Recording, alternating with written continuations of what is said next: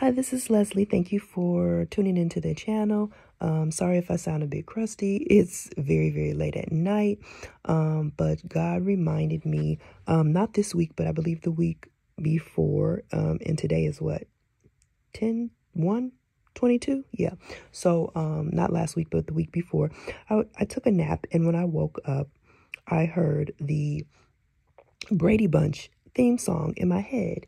And I'm not going to sing it. You'll have to look it up. But basically, it starts off talking about the mother and her three daughters, like with hair of gold. And then she met this fellow. I think his name is Mike. I can't even remember right now. But and then he had three sons. And there's something about this group would somehow form a family, and that's the way they all became the Brady Bunch. This is a bit of encouragement for those women who are either divorced or going through a divorce, and you have children. I know that society will make you feel like you are not necessarily desirable now, or it may be hard to get a second chance at love, if you will. But I know that God was saying, not just for me, but for other women in similar circumstances, because I'm currently going through a divorce right now.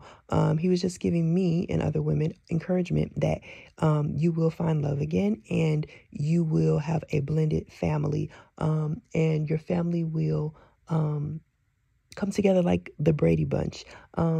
And it's an older show, and I recall, I obviously I watched it as a kid as well. I don't remember a whole lot about it, besides the fact that they worked well together as a family, and they showed a lot of different, family scenarios and things like that. Just basically how they meshed, if you will. And God is saying that not only will you meet somebody, but that individual will have children as well.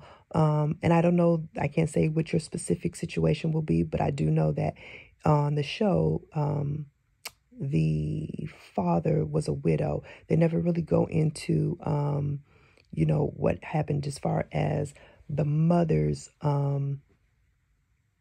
significant other or whatever. However, what God is really trying to impress upon me or to share is that you will find love, and you will have a beautiful blended family. So do not, and this is not for everybody, right? But for those that this is a desire of your heart, go take it back to God, and of course, discuss it with Him. But